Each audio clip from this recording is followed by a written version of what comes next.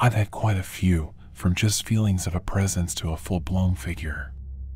Sometimes there are voices, sometimes it is dead silent. But the masked man was in another league of bone-chilling. It started with me wake up to a deep-throated chuckling. Having been one of my later experiences of sleep paralysis, I knew immediately that it was that. I resigned myself to another sleepless, creepy night when the door opened. A man stepped through in a mask as red as blood. The mask itself was demonic in nature, with big under fangs, like a boar's, with unnatural, outlandish twists and turns in the cheeks and a deep-set wrinkled brow. But the worst part were the eyes. His violet serpentine eyes bulged out of the mask. They looked like they were about to pop. He was wearing a rich colored brown robe with a hood pulled up covering the rest of his head, drawing all attention to the mask and those dreadful eyes. He pulled a squirming burlap sack behind him, and he stopped when he got to the foot of my bed. He stared at me for a long moment and then reached in the bag. One by one, he pulled everyone I had ever loved, cared about, or considered a friend. Each time he pulled them out, he positioned them so I was looking directly into their eyes. And he took his hand, a gnarled bony thing, with skin drawn so tight it looked as if he had none at all, and drew his long sharp nail across their throats, spilling torrents of blood at my feet. I had to watch the life drain out of the eyes of everyone I had ever truly known, and deep in those eyes I could terror mixing with pity in each and every one of them. And only after his bag was empty did he let it drop and he began walking around my bed. He stopped as he towered over me. Leaning down, he reached to me and gently stroked my face with his blood-stained nail. With his other hand, he reached and pulled off his mask. I cannot honestly put it into words what I saw beneath that mask. It was an ever-changing face of horror. It twisted and squirmed and never remained still for long, and each facial reconstruction was more terrifying than the last. As I looked into his violet serpentine eyes, he spoke to me. I still remember the words well enough to quote them verbatim, but as they were profoundly disturbing and personal in nature, I do not care to repeat them to anyone. But the last thing he said was, "Enjoy the time you have left, because soon your life will be mine, and your soul as well." And he said this, his face finally settled onto a single form. It was my own face.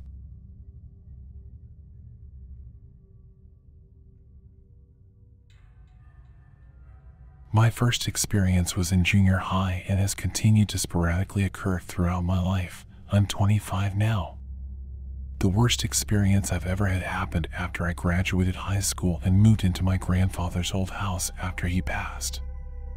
I had a couple of roommates who were out and I decided to take an afternoon nap. I knew as soon as I shut my eyes what was going to happen, but I never could have imagined how intense it would be. The music I had playing in the background began to morph until it was nothing but the sound of unknown voices screaming and crying in pain. I had fallen asleep on my side, facing a pair of doors leading into my walk-in closet, which slowly began to creak open and give me a glimpse of complete darkness surrounding a pair of ruby eyes staring gleefully at me. As the doors continued to open inch by inch, the piercing cries intensified and I was able to pick out the word help being repeatedly screamed. I managed to jerk myself out of it just before the doors opened halfway, and I wasted no time bolting out of bed to the safety of my front yard. Feeling the sun on my skin and seeing the neighbors' kids playing in the street had never felt so good.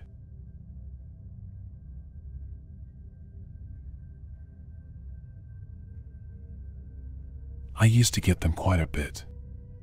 I guess school was stressing me out. Graduated high school now. But most of mine were auditory/sensory. I've never seen anything, thankfully.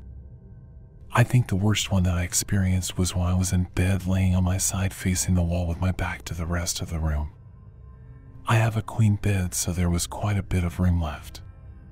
This was towards the end of my sleep, so like I wake up and I felt this terror wash over me and an indentation next to me like something get onto the bed. I had a squeaky *** bed too, so I heard that. I was absolutely terrified at this point, just clenching my eyes shut, and this thing is like hovering its face right by mine, and I can feel it breathing on me. It only lasted a few minutes, but felt like forever at the time. One of the worst things I've ever experienced. The brain is amazing. Everything else is creepy, garbled voices and the feeling of something on you. I got to the point where if I felt it, I would just wiggle my toes and fingers to get out of it.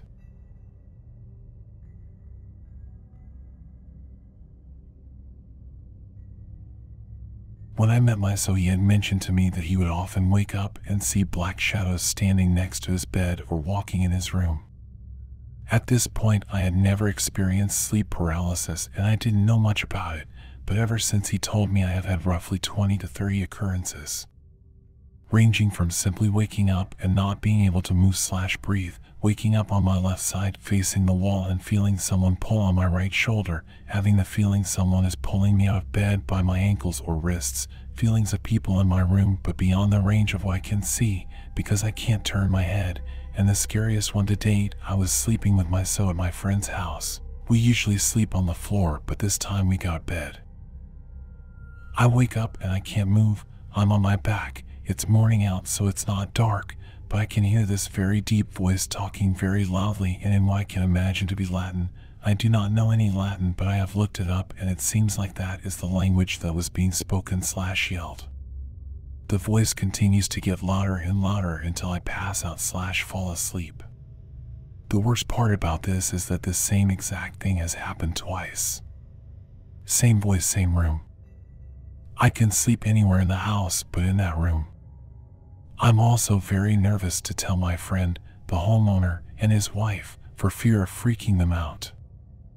I have started using an app called Sleep Cycle, which is supposed to wake you up when you're out of REM. I think it has helped.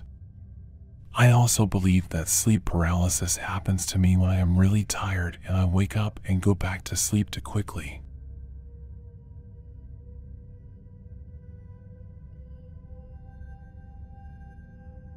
I used to get these a lot, and for some reason they still happen when I sleep at my parents' house, but luckily I haven't had one in my own house in my own bed. I even used to get them at my ex-boyfriend's house. I always feel an evil presence either floating over me or standing next to me.